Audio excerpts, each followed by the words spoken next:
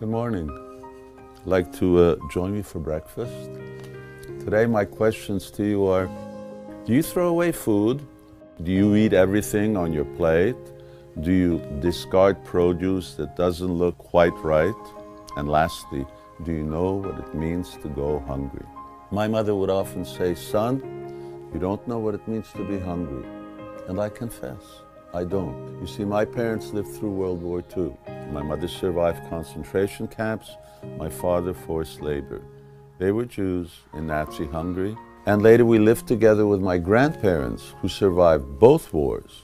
So in our house, food was never thrown away.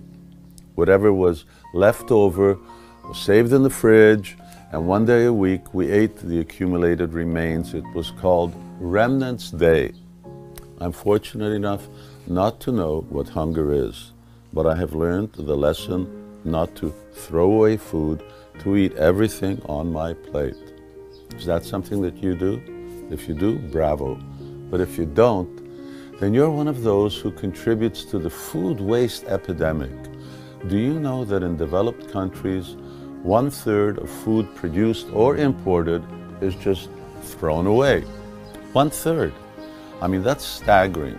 Meanwhile, 15% of our planet, which is 800 million people, are undernourished. 25,000 people die every day as a result of hunger, and that includes 3 million children yearly. Knowing this, how can we, fortunate to live in plenty, in all good conscience, waste food? Can you? True, I don't know what it's like to go hungry, but I learned from my parents not to waste food. And from the Bhagavad Gita, the handbook of yoga and spiritual learning, I've learned something my mother didn't teach me. I learned that whatever food I did waste today, that much food I would go hungry for sometime in the future. That's the law of karma. Good lessons from Mom and from Krishna. So take note, they were both very good teachers.